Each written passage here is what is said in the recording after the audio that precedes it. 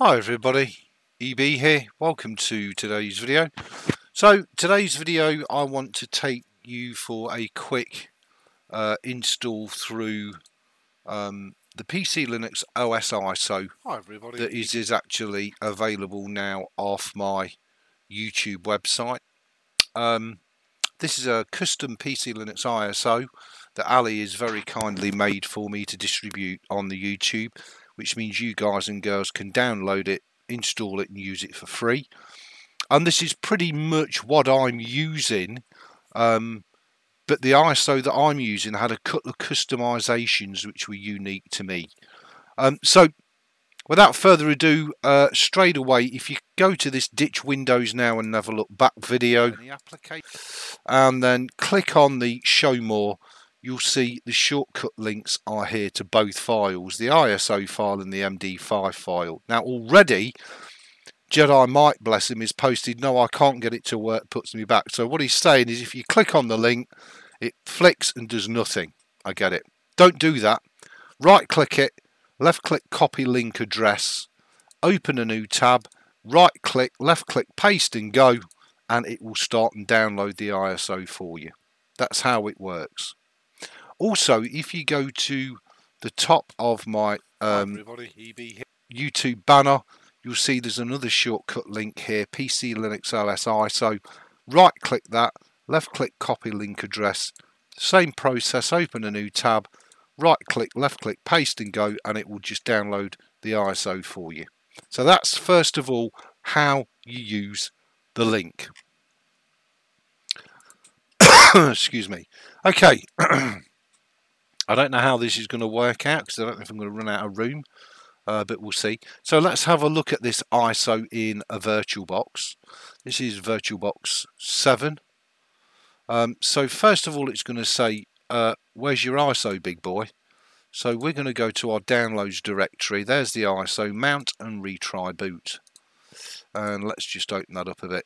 So now we get the choice of live CD or install PCLinuxOS. I'm going to go with install PCLinuxOS, and away it's going to go. Now this should be the latest version as of the date of this video of PCLinuxOS, so the core, the kernel, all the utilities. Obviously if you're downloading this 2 or 3 months or 6 months even down the line, don't worry, the system will update. It is a rolling release distro, so you only have to install it once and it just updates for free forever. Select your keyboard. Now, installing it, this is the critical bit for Windows users coming over to this OS.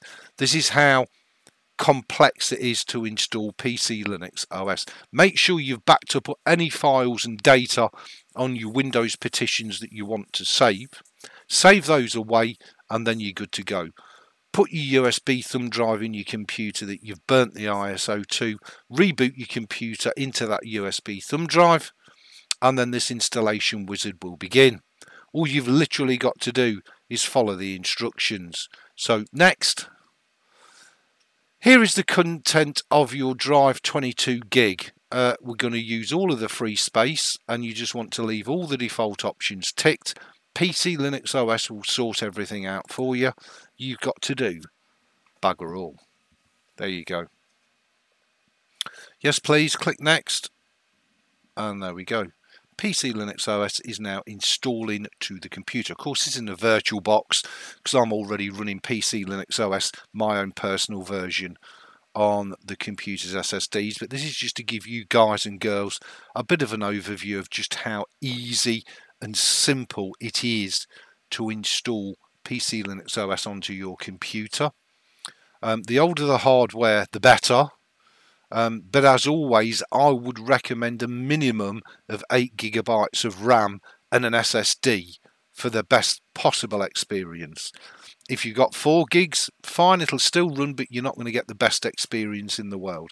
If you're not using an SSD, if you're using a holder spin HDD, it'll still work fine, but again, you're going to have a significantly reduced quality of life experience.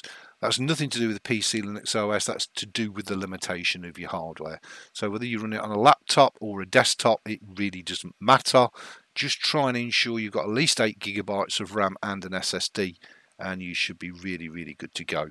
Now I'm running this on SATA SSDs. You don't need the latest and greatest NVMe, etc, etc. So now already we've got to the bootloader options. All we have to do is click next. Difficult, isn't it? There you go, default, and left click, finished. Nothing else to do. How freaking awesome and easy is that? 5 minutes, you're done. Makes a Windows install look archaic. Modern Windows 10 and 11 installs are really streamlined, good, quick, but compared to PCLinuxOS, they're archaic. Okay, so let's go ahead and click finish to shut it down. So that should be our VirtualBox installation complete. So all we've got to do now is physically shut the box down, because it's put us back to the login prompt. Power off the machine. There we go. Okay, let's go back to our VirtualBox. Let's make sure the ISO is actually been removed. You see it hadn't. So let's go ahead and remove it. So now we've only got, I'm not sure if I did want to remove it actually. Yeah, I think we did. So now we've only got the hard drive. So let's click start. We'll see if we've guffed it up or whether we're good to go and okay. There we go. And that's your PC Linux installation complete. So now all we need to do is finish the installation off. So it's saying, what is your time zone? Well, it's certainly not US. My time zone is, we could have GB, we could have GMT, but I'm going to go GB, because I'm in Great Britain. Date and clock, yep, so that's the hardware clock set to local time, which is great. You can use an NTP server to automatically sync the time if you want. You can either select all servers or you can select one specific server. It's up to you which way you want to do it. I'm going to select United Kingdom, click next, and it should now go out onto the internet and sync the time, being as we're on a VirtualBox anyway. And there we go. Now it's asking for a system password. It can be anything you like, as long as you can always remember it, because you will need this to log in as administrator. Click next. Now it's going to ask you to enter a user account. So my real name is Steve. Login name. No, we don't want the login name to that. We're going to select EB. Again, put a password in. Best practice would suggest that you use a different super user password to a normal user password, but I'll leave that up to you guys and girls. Okay, and there we are. So now if we click on our user, type our system password in, we should now be in to the first run of our beautiful PC Linux OS. How easy is that, huh? Just saying. The only other thing that's left to do really is to get the image to fill the screen, etc, etc, etc, which I'll do in subsequent videos. But nevertheless, that's how quick and easy it is to install PCLinuxOS as an operating system to your computer. Application Dolphin, KDE, configure your computer. Let's click on that. Put our password in.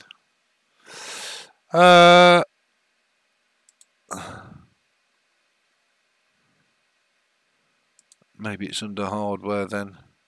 Configure graphics.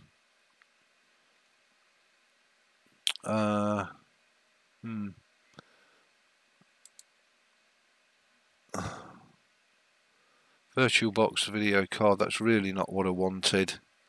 So we'll leave it as what it is.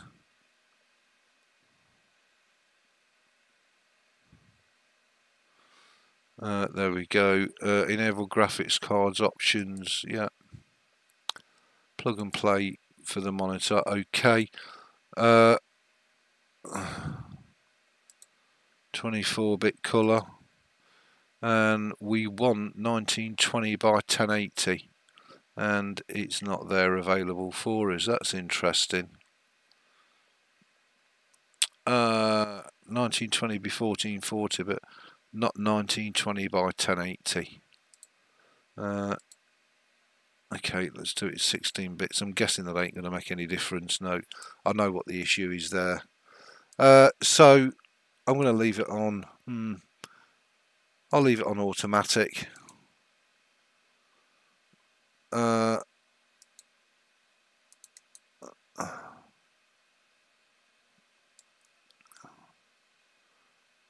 struggling to see all of the window. That's what the problem is there.